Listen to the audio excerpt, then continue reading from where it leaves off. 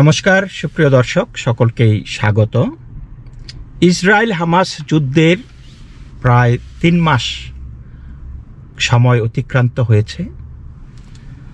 দর্শক, এই যুদ্ধে ইরানের ভূমিকা কি হবে এটা নিয়ে অনেক আলোচনা সমালোচনা ছিল এবং ইরান অবশেষে ভূমিকা রেখেছে। ইরান কি ভূমিকা রেখেছে? ইরান কি ইসরায়েলকে আক্রমণ করেছে? না, যদিও তারা বারবার বলেছে ইসরায়েলকে মাটির সাথে ধুলির সাথে মিশিয়ে দেওয়া হবে, ইসরায়েলকে পৃথিবীর মানচিত্র থেকে নিশ্চিহ্ন করে দেওয়া হবে, কিন্তু ইরান তার কোনোটাই করেনি। তারা কি করেছে? তারা আক্রমণ করেছে পাকিস্তানে। তাদের ভাইদের উপর আক্রমণ করছে, সেম সাইড। তো ভাইদের উপর আক্রমণ করার পরপরই পাকিস্তান এটার তীব্র প্রতিবাদ জানিয়েছে। ইরানে তাদের অ্যাম্বাসেডরকে পাকিস্তানে ফিরিয়ে নিয়েছে এবং পাকিস্তানে অবস্থানরত ইরানের অ্যাম্বাসেডরকে বহিষ্কার করেছে। সেই সাথে হুঁশিয়ারিও দিয়েছে যে তারা খুব শীঘ্রই যথোপযুক্ত ব্যবস্থা নেবে এবং তারা সেই ব্যবস্থাও নিয়েছে। তারা হামলার পরের দিন পাল্টা হামলা করেছে ইরানের ওপর। তো ইরানের হামলায় পাকিস্তান দাবি করেছে যে 2 জন শিশু মারা গেছে, আর পাকিস্তানের পাল্টা হামলায় ইরানে তারা বলেছে যে 4 জন মানুষ মারা গেছে। তো এই অবস্থায় আমার কেমন যেন লাগছে যে এইখানে এই ইরান এবং পাকিস্তানের পাল্টা হামলায় ঠোকরাঠুকরিতে ভারত জিতে গেছে। কিভাবে ভারত জিতে গেছে? ভারত জিতে গেছে কারণ ইরান পাকিস্তানে হামলার 2 দিন আগে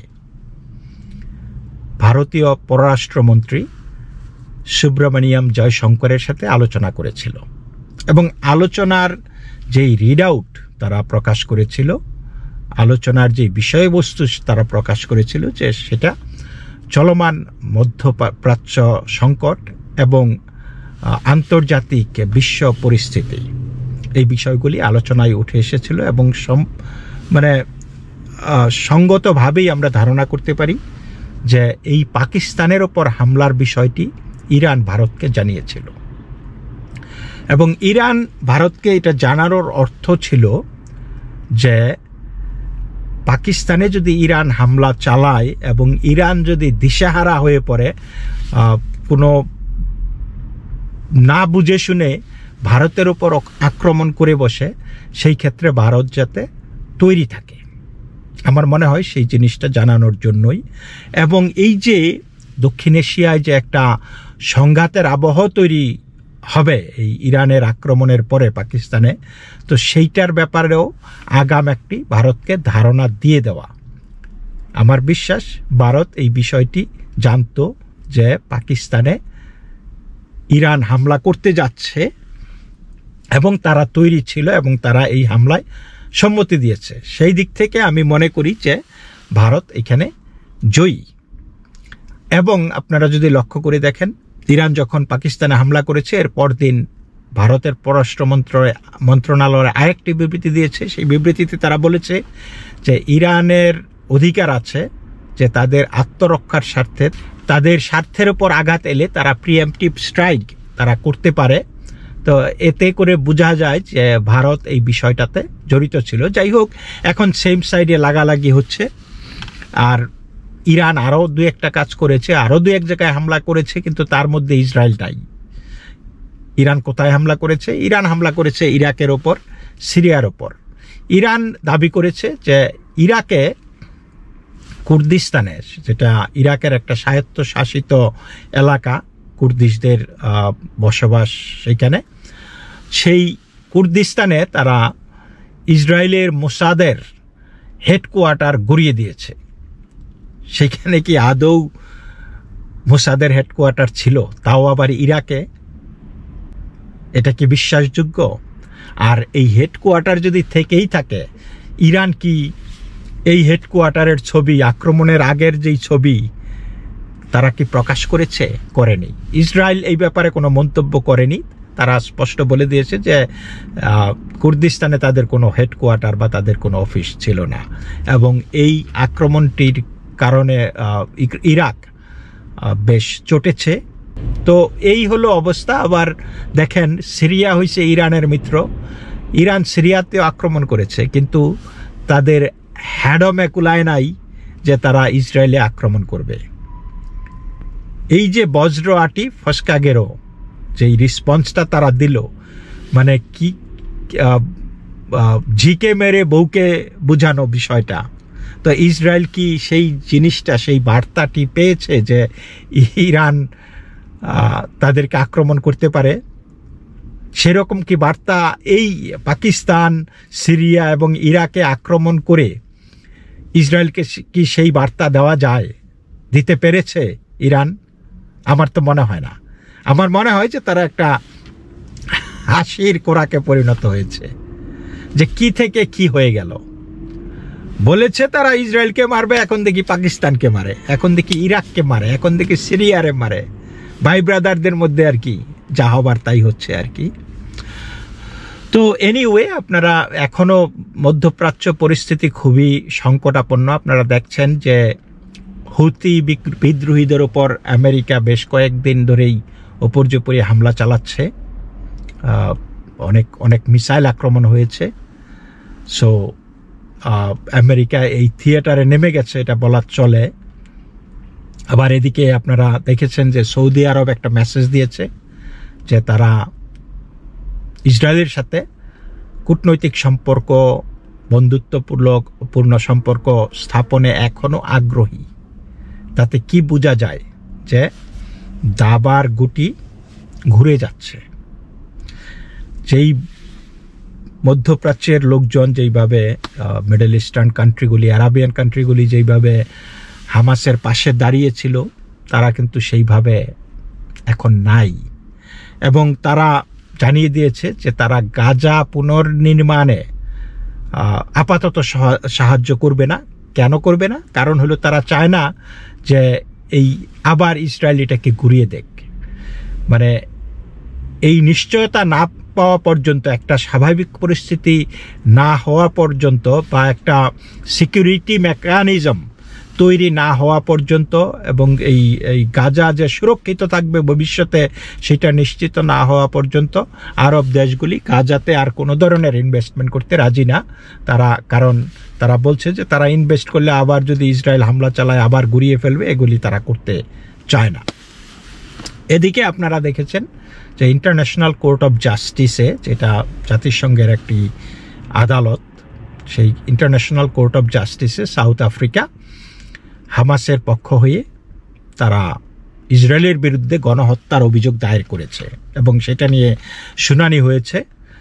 এবং সেই বিষয়টি মানে যারা বাংলাদেশি পত্রপত্রিকা পড়েন আর কি, বাংলাদেশি পত্রপত্রিকা, দেখবেন যে তারা দেখিয়েছে যে সেইখানে নাকি ব্যাপক হারে কোর্টের সামনে এই ফিলিস্তিনিরা বা ফিলিস্তিনের পক্ষে প্রতিবাদ জানানো হয়েছে।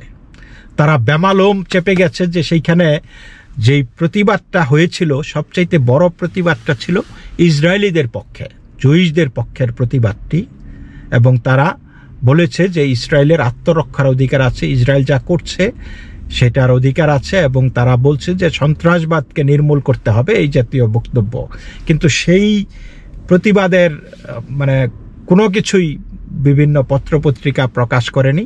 তারা দেখিয়েছে যে প্যালেস্টাইনিয়ানদের প্রতিবাদ। যাই হোক, তা যেটা যার যার মিশন, যারা যেই দিকে সাপোর্ট করে সেটা তারা করেছে। কিন্তু পরবর্তীতে যেই জিনিসটা হয়েছে সেটা হলো যে আপনার এই ইসরায়েল এবং সাউথ আফ্রিকার মধ্যে বাকবিতণ্ডা হয়েছে ইন্টারন্যাশনাল কোর্ট অফ জাস্টিসে। তারা শুনানিতে অংশ নিয়েছে। সাউথ আফ্রিকা বলেছে যে সুপরিকল্পিতভাবে ফিলিস্তিনিদেরকে ধ্বংস করে দেওয়ার জন্য এটা একটা গণহত্যা চালাচ্ছে, জেনোসাইড হচ্ছে, নির্বিচারে নারী, পুরুষ, শিশু, আবাল, বৃদ্ধ, বনিতা এদেরকে খুন করা হচ্ছে গাজাতে ইসরায়েলের জন্য দায়ী, এবং অবিলম্বে তারা জাতিসংঘের এই ইন্টারন্যাশনাল কোর্ট অফ জাস্টিসে দাবি জানাইছে যাতে একটা যুদ্ধবিরতির অর্ডার যাতে জারি করা হয় অবিলম্বে যুদ্ধ বন্ধ করার জন্য। তো ইসরায়েল দ্বিতীয় দিনে ইসরায়েল অংশ নিয়েছে, তারা নিজেদের ডিফেন্ড করেছে, তারা আত্মপক্ষ সমর্থন করে কথা বলেছে। তারা বলেছে যে এই যে 7ই অক্টোবরে হামাস ইসরায়েলের ওপর অতর্কিত হামলা করেছে এবং এতগুলি মানুষ খুন করেছে, সেই মানুষগুলি বাঁচার অধিকার আছে। সেই মানুষগুলি যে হারিয়ে গেল সেই জিনিসটা এই ইন্টারন্যাশনাল কোর্ট অফ জাস্টিসকে ভেবে দেখতে হবে। এবং তারা বলেছে যে যদি যুদ্ধাপরাধের জন্য, যদি গণহত্যার জন্য কেউ দায়ী হয়ে থাকে সেটা হলো হামাস। তো এই সমস্ত বিষয়, এবং হামাস যেটা করেছে তারা বেসামরিক যে স্থাপনাগুলি আছে, স্কুল, কলেজ, হাসপাতাল,